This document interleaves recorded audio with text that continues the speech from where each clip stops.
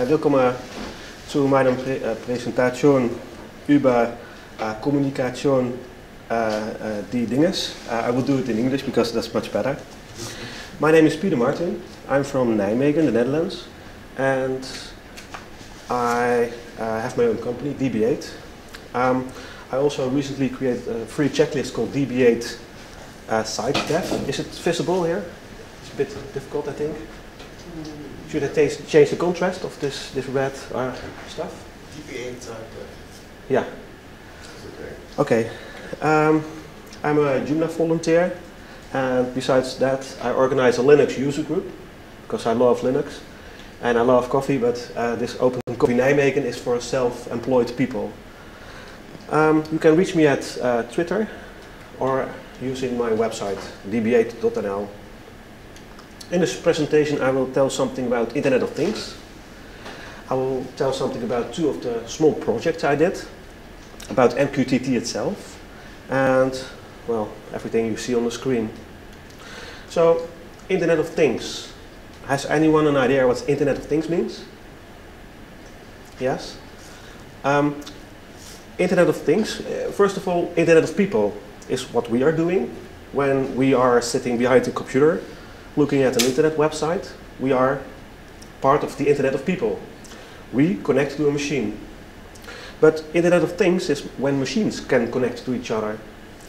And this is a definition, an official definition by International Telecommunication Union, which is really difficult, so I skip it. I looked at Wikipedia. It's not really that good. It's also very difficult. But the best definition I found was on Twitter after I posted it myself. Internet of Things is a network of devices that are connected to each other using TCP/IP and communicate autonomously. TCP/IP means internet, so they use internet as a layer. And when I'm talking about autonomously, we have to be careful with autonomously. If you know Skynet, then you know what I'm talking about. So, the communication with devices. When you talk about Internet of Things devices, you can maybe have input to the devices, text messages, or sensors like the temperature, or you have also output, like text messages again, and of course signals like LEDs that bleep, or maybe a sound. But when you think about the stuff that is associated with Internet of Things, people tell about drones, but also about refrigerators. This refrigerator, something like this, was announced 2 weeks ago or so in Berlin with a technology fair. It's really expensive. At the same fair, a British company introduced this one, which is a camera in your refrigerator. So you can look in the supermarket on your mobile phone. So you connect your mobile phone to the refrigerator. I don't like this kind of stuff. I don't like self-ordering stuff or people looking in my refrigerator. But if I talk about Internet of Things myself, I see another killer app. And this killer app is not the Arduino. People use Arduino over here? Okay, people who doesn't know Arduino? Sorry? Everybody knows what Arduino is? Okay, very short. It's a microcontroller. So you program in a language like C, and when it's ready, you push, and it will compile it into a machine language and will be pushed to this machine on a chip. You can take it out of your computer and put other devices to it. And when you put power on it, it just runs the program you created. And people use it in domotica, and also people use it in art. Like there are a lot of people who are doing art. In the past they were using solder irons and making equipment with all this kind of stuff. Really took a lot of time, and with this it's really much more easier to do. But this machine has power and it has USB. That's it. So the only thing you can do is communicate with the computer directly using USB. Or you buy a sort of shield which you put on it for Ethernet, so you can connect it to the network. 2.5 years ago, a Chinese company released this chip, ESP8266. It's a Wi-Fi chip. I have it with me. This is it, really small. And this Wi-Fi chip had Chinese documentation with it. Nobody knew what to do with it. A couple of people were able to translate it into English, and then the hacker community got loose. They looked at it, they hacked it, and they knew you could use it to connect it to Arduino, and you could use old-style haze command. AT modems used it in the past, but it's not really these days anymore. But someone else found out the chip on it, you can flash it yourself, just like you can flash the Arduino. So you don't need the Arduino anymore. With really small projects, you just flash this chip. And I will do a demo at the end. So you can add Wi-Fi to the Arduino. The ESP8266, it's only $5. It's a Wi-Fi chip. It uses TCP/IP, and you can program it using a soft development kit, Lua scripts if you put Node MCU on it, but also the Arduino if you install the ESP library for it. So this is an old picture of all the sorts that are available. I think currently you have also ESP12, which is newer, has more possibilities, because this is really tiny, also with memory. And this is what it looks like if you look at it. For communication, you have transmission and receive channels. You have to power it using a 3.3 volt, which can be a bit difficult because most equipment uses 5 volt or 12. And you only have 2 GPIO ports, so you can just do 2 things with it. I mean, yeah, you can trigger 2 things. To program it, you have to connect it to a USB to serial device, like what you can see over here. You have to connect it in a certain way, and then you can flash the chip in it. So what I did with IoT, first of all, this is a prototype board, and on this board you can solder stuff, but it's permanent. And if you want to experiment with stuff, you can use a breadboard.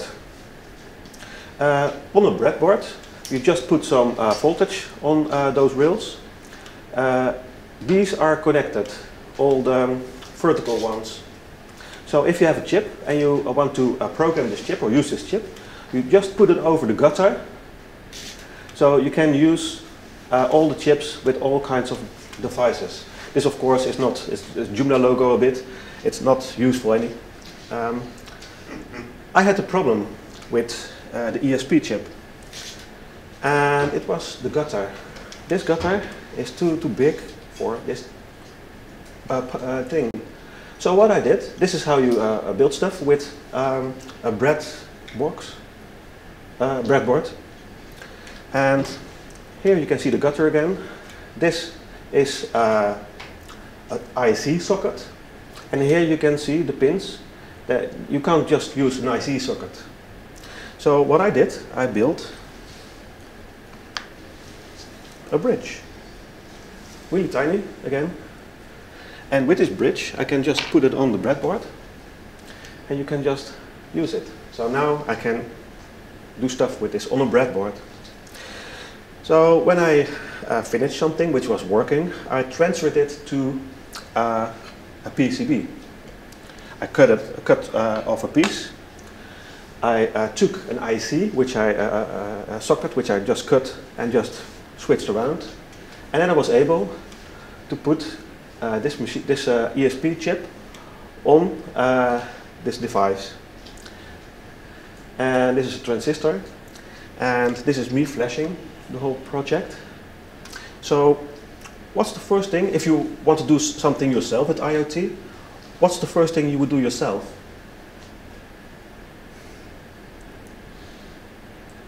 Okay. Flight control in my home or something. Okay. Okay, that's for me, it would be maybe second or third. the first thing I was temperature sensor, especially here because yesterday it was really hot. And what I did, I created a temperature sensor using Node MCU and Lua script.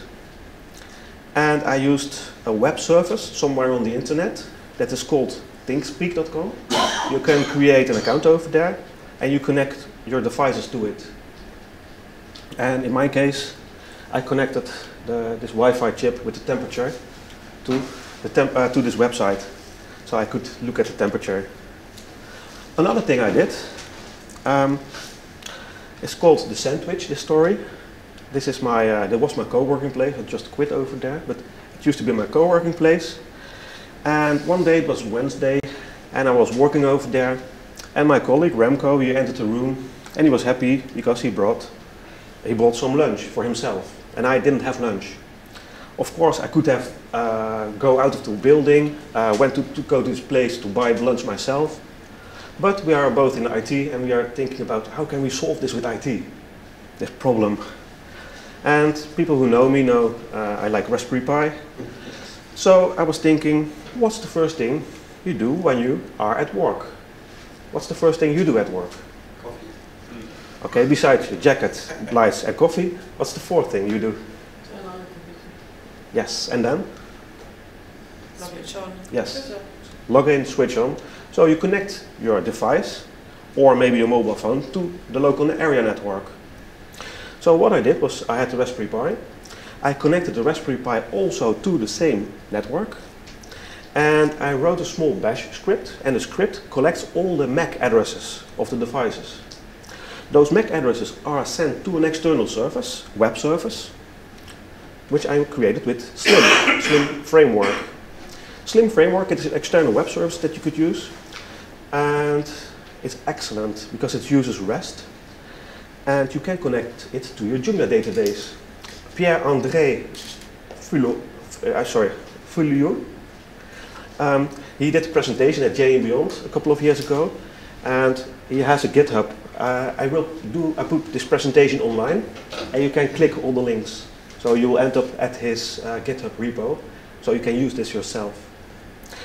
So I connected it to my Joomla website, and in my Joomla website I created my own extension called com-members. And with com-members I can manage all the people working over there, including their MAC addresses. And so I can go to the website, I can see who's there.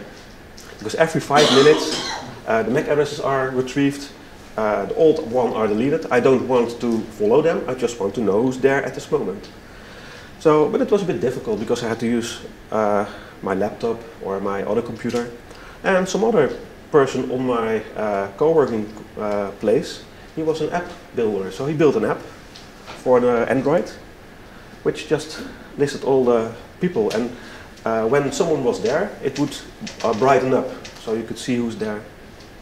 So this is what I did with IoT, and it's nice, but it's all one-to-one communication, and it all uses REST. And I wanted to do something else. Person to device, okay, that's nice. Device to device is also nice, it's what I did. But what I want is to have devices to devices. So I looked into some message protocols, and you probably have heard of Zigbee. It's Philips Hue with the lights. They are using the Zigbee, and it's really nice. It's a mesh network, but it's proprietary, and I like open source. So I was looking to other protocols, and what I found most promising is MQTT. So I will tell you something about MQTT. MQTT is not message queue, but it's MQ because it's made by IBM, and they had some sort of line of products called MQ. And this was a protocol, but it's called MQ telemetry transport. It's really light, uses TCP/IP. It's also an industry standard, and it uses a publish and subscribe pattern. Publish and subscribe means you need one server, which is called MQTT broker, And this MQTT broker, you can publish to topics. You can subscribe to topics and publish to topics. So when you are connected to an MQTT broker, you have to subscribe to a topic which is hierarchically structured with forward slashes. So some examples. I have a house with a ground floor and a first floor in my dreams. But let's assume I have one with a kitchen, living room, etc. These are 4 different topics that you can subscribe to. And if one device sends information to one of those topics, all the devices that are connected to the same channel will receive the information. You also can use wildcards. For instance, if I would like to know the temperature, I can use, in a lot of rooms, I just used a plus. And the kitchen and living room, they, when I use this wildcard, they are triggered. And when I use the hashtag, it means everything behind it. And this one is sensitive, like how deep it is. So, how would MQTT communicate with each other? You have the client and a broker.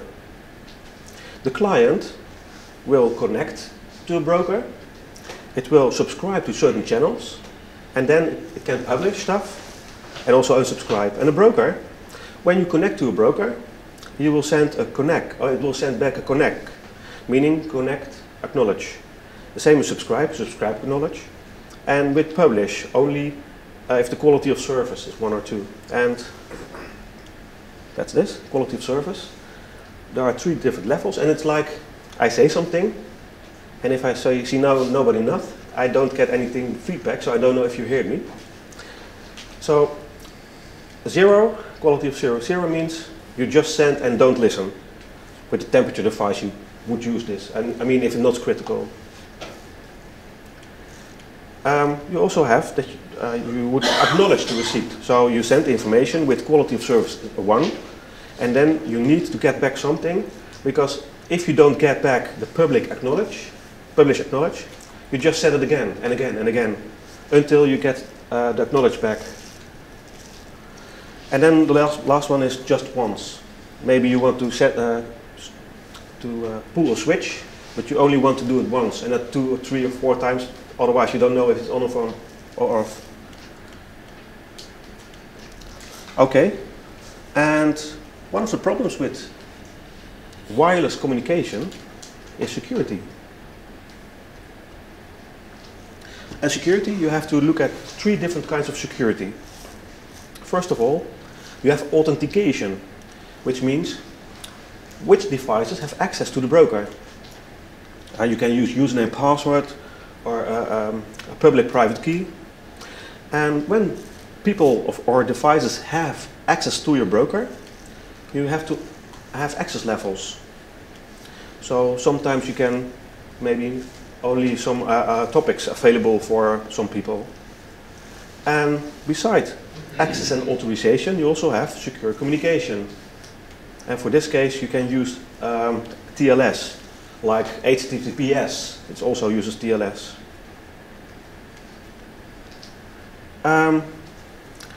Last topic before I go to the demo is installation. First of all, you can use software as a service. If you use the software as a service, you just subscribe to a channel, and you can use it as a sort of broker, and you send the information to it. But it's more for testing purposes. But if you want to start with this, it's nice to play with.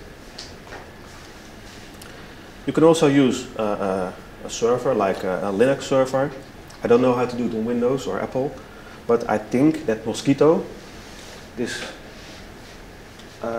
program, is also available on Windows and Macintosh. But you install it, and I also installed a client, so I was able to do stuff. But I think this is too technical, so I won't do it here. Of course, you have the ESP8266, and if you want to use this with MQTT, you first need an IDE, the Arduino IDE. You have to install the ESP library for the Arduino. If you are in Arduino, you have to go to Tools, Boards, and then you have to select the board you want to program. And in the code you are programming, you need to include an MQTT library, and also, in my case, the ESP8266. There is one problem. When you program this chip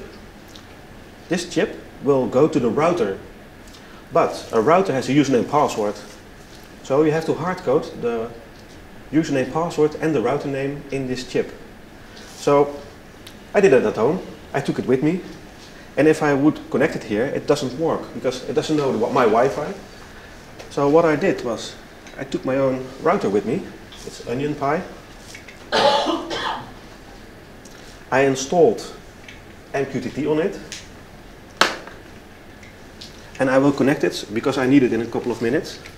And it takes maybe 30 seconds to boot. I do it like here so you can see the flash. It's always nice to see it's working. And, oh yeah, something else. When you are working on your computer, you can install an MQTT client, which is Java based. And when you install it, you have a sort of console and you can just see all the channels, you can see all the traffic, etc. And I will show it in a minute. What I did before I started this session, I asked a couple of people to install an MQTT client on their mobile phone. And they will participate in MQTT communication in a minute. Finally, if you want to do something with Python, there's also a Python module. If you want to do something with PHP, you can use an MQTT library for PHP. And I will show you that in a minute. So, demo time.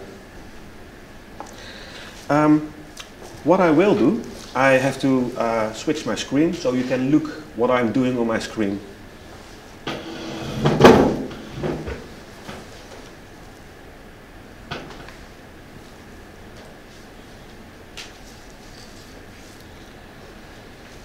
Okay.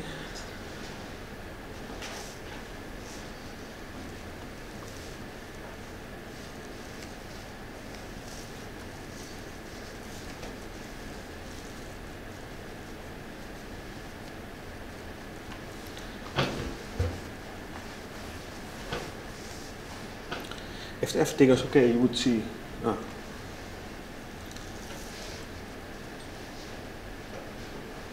Yes. So, first of all, I have this MQTT client, which is called MQTT-FX. It's platform independent, so Windows and Macintosh will have it as well. But it's Java, so it takes some time to start up. Okay, there you go. I go to broker status. I'm not connected to any broker yet. Is the light still blinking or is it on? No, it's on. Okay, so what I do now, I will connect to another network, which is called Skynet. I'll disconnect first.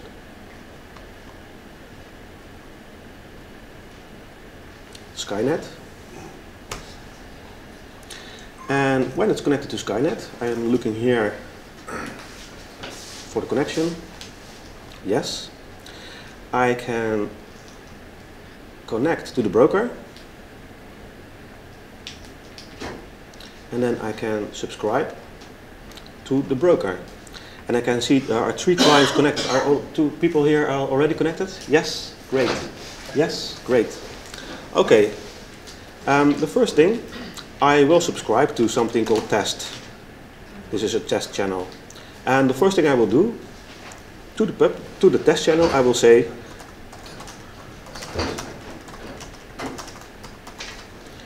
this message is for my laptop. And if I go to the subscribe, I can see this message, this is for my laptop.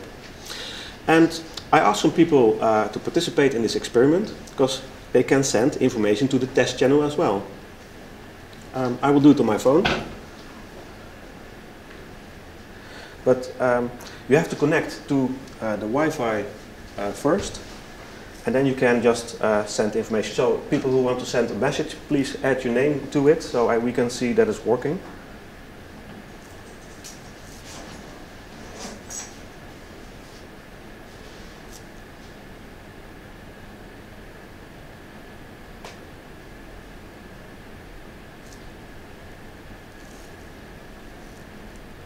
And I know it's the first time for you all. You have to subscribe. I mean, you have to publish to the channel called test, because that's what you can see over here. But if you subscribe to test, you will receive all the messages everybody else will send. So we don't need WhatsApp anymore, I think.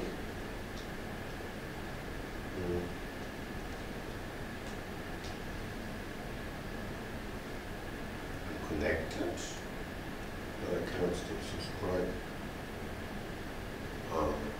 Test.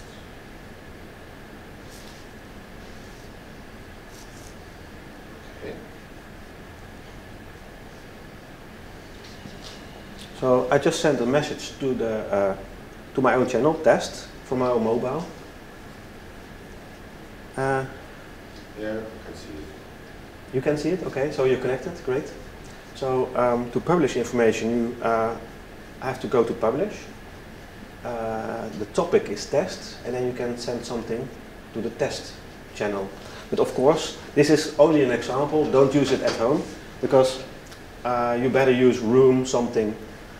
And I will do that too, because I'm going to subscribe to something called room temp and room hum. So I have now 3 channels, and people are still really busy trying to log in. Oh yes, I can look at the broker status. I can see there are 6 clients connected.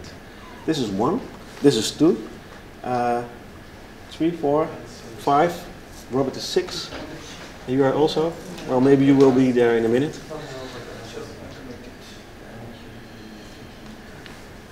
MQTT. App Store. Well, I think I will continue with the rest of the presentation, of the demo. Ah, test from Renee. Yeah. Ah, great. Cheers. Now it's working. Yes. Topic test. Yeah. Message. I don't know how I can send the message. You can do it in German as well. Publish Or in PHP. succeeded. Disconnected. Oh yes, we have now 5 clients. Anyway, I will just show the next thing.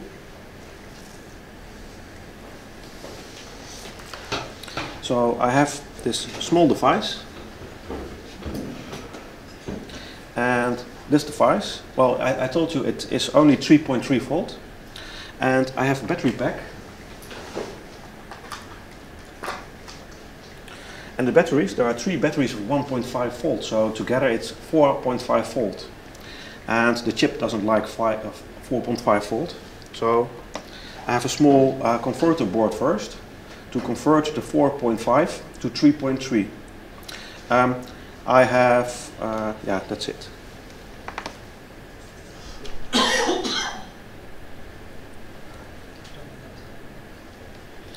So you can see the red line is on, which means power, and it will start flashing blue bleeps.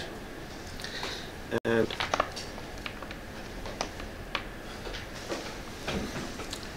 when it's online, it will communicate.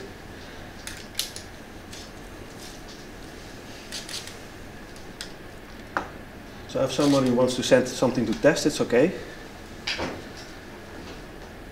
In this case, I flashed some small program, a testing program on it, and you just make the photo of an historic event, because this is the first spam IoT device. It sends only spam messages, and at the moment it just did some rubbish.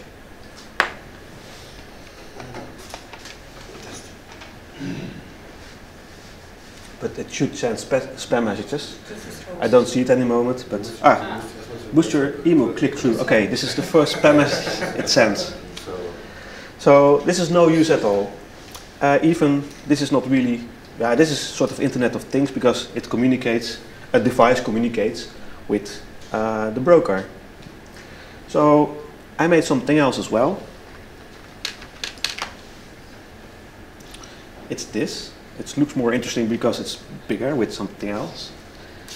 And this is a temperature device and a humidity device. So what temperature is it here today, you think? 20?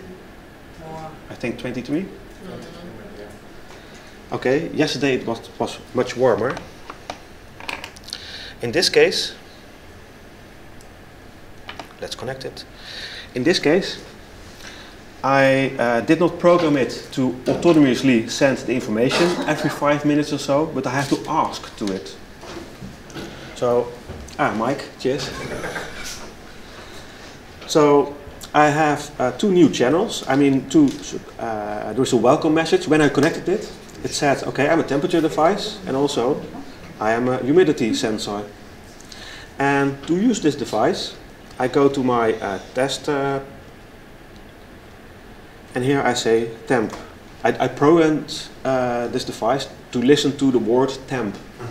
So if someone here sends temp to some other channel, it might pop up as well. But so let's do temp, and we see it's 24 degrees. Okay, we were wrong. And so also the humidity. I just sent a message to the test channel, and this one received test. I mean the hum message, and it will publish the hum if it's okay. Okay. Who drank a lot of beer yesterday? Could you blow like to it? Okay. So it used to be 57, and if I do a hum again, it should be higher now because.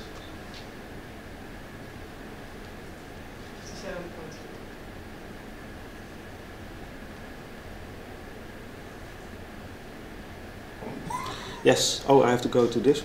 No, let's do it again. And I do a test.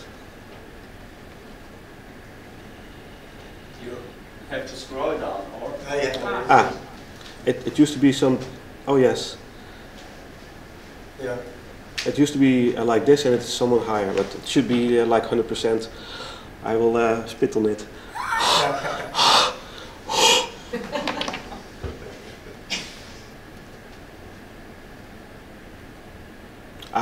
Almost 100%. Okay, I did it. So these devices you can use in your demotica, like maybe doing something with the temperature and the humidity of the room. But actually, we are on a Joomla conference. Did I mention Joomla? Okay, at the beginning, I'm a Joomla volunteer. That's the only thing I said about Joomla. So I did something else as well. Let's disconnect it. I have the chip again. I have a small programmer, and this is a small board. I stick the ESP on this board. I told you I have a breadboard, a small breadboard with me, and I will connect it.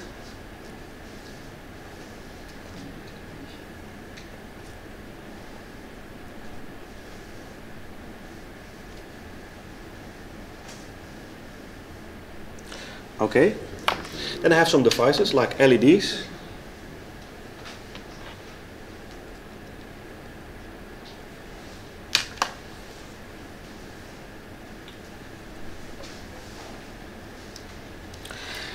And I have some wires. And I have to be very careful to use the 3.3 and not the 4.5, it's also on this board.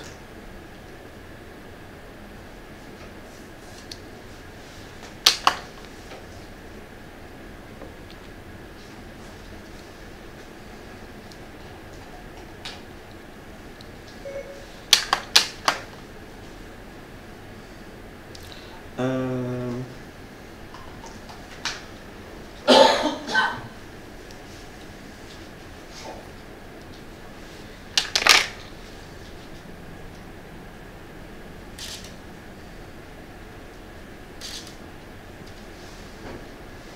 Okay, so now I just created an electronic device with 2 LEDs, and I will flash it using a USB cable, and I will show you the program I will flash on it.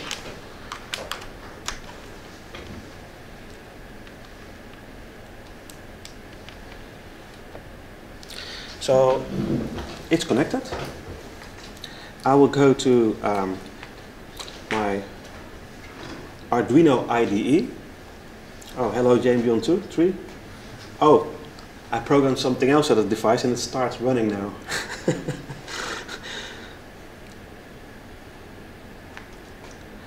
So this is Arduino IDE and it uses C++. So first I include the pub sub client, which is the MQTT library for Arduino. And then I include ESP8266 Wi-Fi. And if you want to use this yourself, you have to install a board library. So with Boards Manager, you can install all the boards, because the Arduino boards are already in Arduino IDE. And if you want to use ESP, you have to install them with the Boards Manager. There are a lot of different ones, and I use the generic one. So it's okay.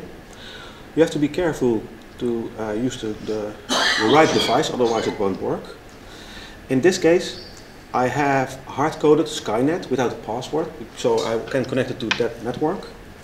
And the server is hard-coded like 1916831.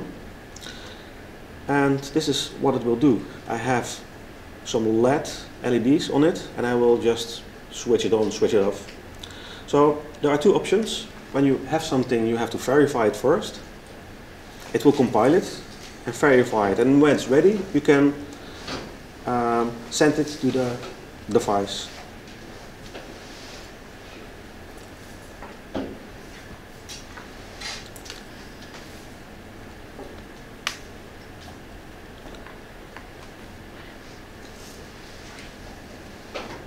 No. Yes, done compiling. Okay. Now I will compile it and upload it, and when I upload it I have to push a button on this small board, because I have to reset it when I upload something. So it's like this. Okay. Now it's uploading. The light is going on, I don't know why, but you can see that it's uploading.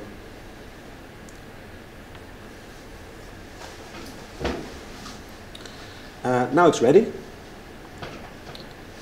Oh, no, not yet.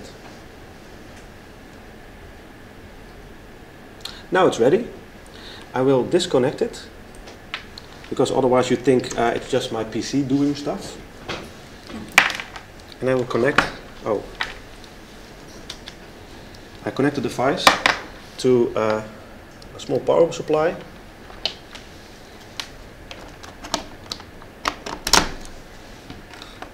Okay. I might have done something. Yes, okay.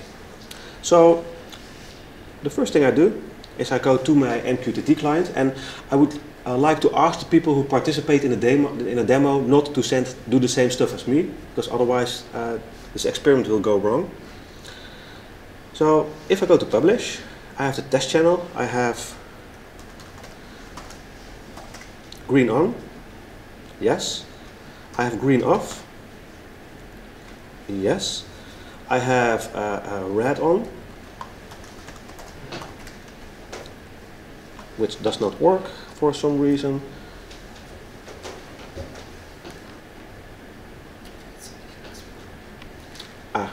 I've switched it on in the wrong way.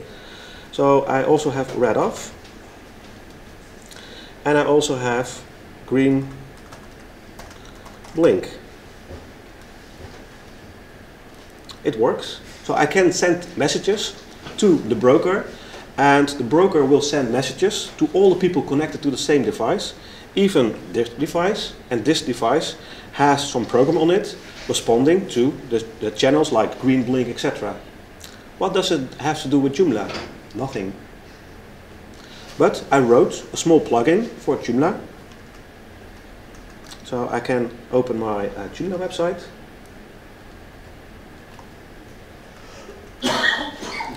And in my Joomla website I have two, I have to log in I think, yeah. I have two plugins, and one is a user plugin. And if I open the user plugin, I had some settings like MQTT broker. I also say I want to use the channel test, and read on will be the command when this is triggered. And the question is, where should I trigger it? Well, in my case, I don't like hackers. I don't like people who try to log in into my website using the wrong username and password. So let's assume we have a hacker with username and password. He tries to log in. Then my LED will warn me that someone is hacking my website. Well, it's not really hacking, of course. So this is really nice, that you can have a device listening to your website. In my case, Joomla, using a plugin. But you are not waiting for hackers, you're waiting for visitors, isn't it? Mm. Okay, so I wrote another plugin as well. First, let's switch off this alarm. It's off now. The other plugin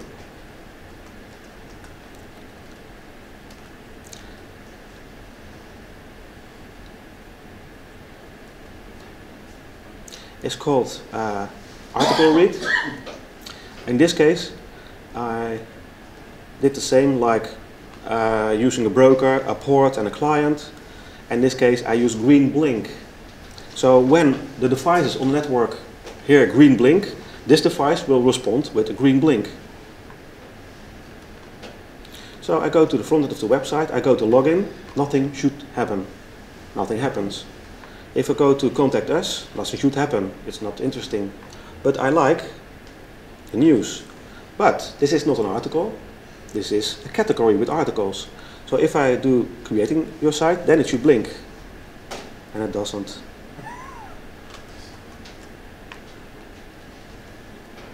So something is wrong. I did publish it, didn't I? Yes. It should go to test, green blink.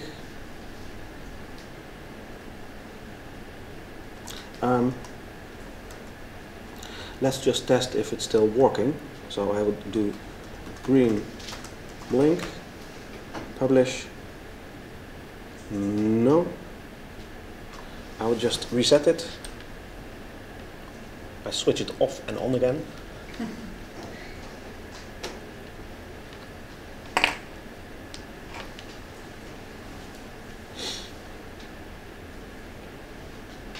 Okay, green blink. Oh wait, it should first register to the broker. And now green blink works. So if I go back to my website, I go to contact, nothing happens. But if I go to Nachricht, nothing happens. But oh, it does. Oh, okay. And erstellen Sie Ihre website, it blinks. So I would like to have a lot of. It should be on all the time. Yes. So well, this is how you can do stuff with Internet of Things, with Joomla, and with small devices, with your hobby things. And I wrote two plugins that use the PHP MQTT library. I have both plugins available on GitHub. It's called PE7. I will show you. So if you want to do it yourself, oh, I have to connect to the Wi-Fi, of course.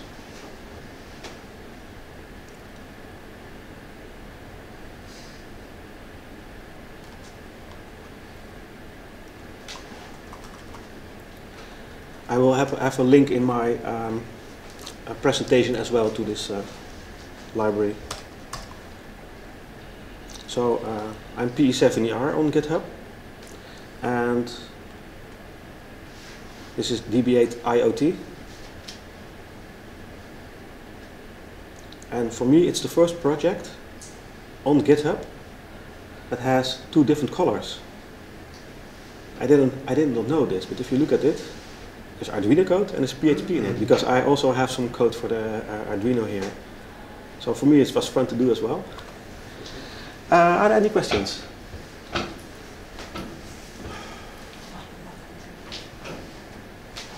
I think it's funny, but it's I could spend my time better, I think. Yeah. Any other questions? It's really interesting. But do you already have like a use case you could use it for, like real Joomla stuff that's more useful than, I don't know. Do you have any ideas? Well, I had this idea of a presence indicator for a co-working place, but it's not using this device, it's using Arduino and REST. But you can use it, of course, as well with MQTT, but I didn't go into that. Because when you use MQTT, all the people working at this co-workplace can just install an MQTT client, and they don't have to have a tailor-made application. So you just install MQTT. We authorize all the people to the MQTT broker. So when they are in the place, the Raspberry Pi will just pick their addresses and it might communicate it using MQTT. So there's not a real use case. It was more like a sort of, I hope to inspire you to come up with ideas, to do some of this stuff yourself. So I mean, the real thing that's already out there is like turning on lights when you're abroad and stuff like this. I know. And So they all use proprietary stuff. Yeah. Or they use click on, click off. It has 3 channels and no protection. So if your neighbor has the same, they click on, click off your lights. Yes. Okay. Thank you for your attention.